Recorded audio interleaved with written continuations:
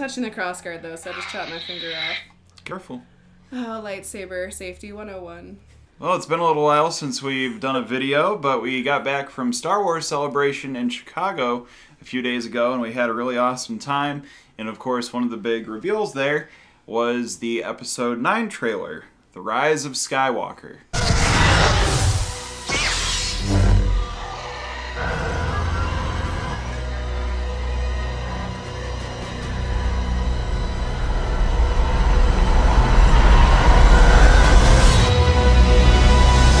Thoughts on The Rise of Skywalker? I don't think the title's that great. I like it better than Attack of the Clones, which I feel like is the worst title. Mysterious, like you don't really know what they're referring to. Is it the rise of Ben Solo / Skywalker? Is it... Yes, probably not. Maybe. Probably going to explore the ruins of the Death Star. They kind of hint to that. I think they go back to Jakku. They'll probably fight the Knights of Ren. It was fun to watch the trailer with all of the thousands and thousands of people. We were not in the Episode 9 panel, but we were on the exhibit floor. Anytime anyone appeared on screen, the crowd screamed so no one could hear anything. Whoa! Oh, it's Rey! Oh! Lando! Oh my god, Kylo! I didn't think he'd be back! I think I got the most out of the trailer when we watched it in the hotel room, right?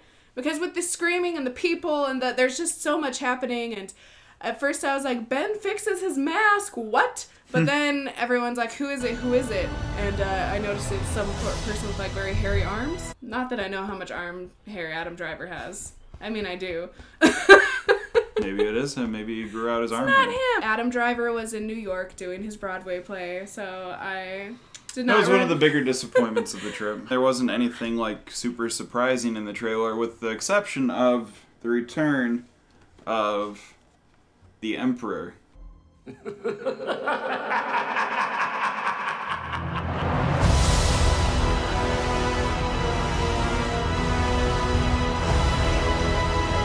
Who I got to meet at Star Wars Celebration, and we took a picture together, and he also signed this figure of Darth Sidious from Episode 1. Yeah, it was a cool surprise to then have the following day figure out that he's going to be back in the movies. I don't need to go to any other Comic-Con or convention. That was a lot. It was a lot of people.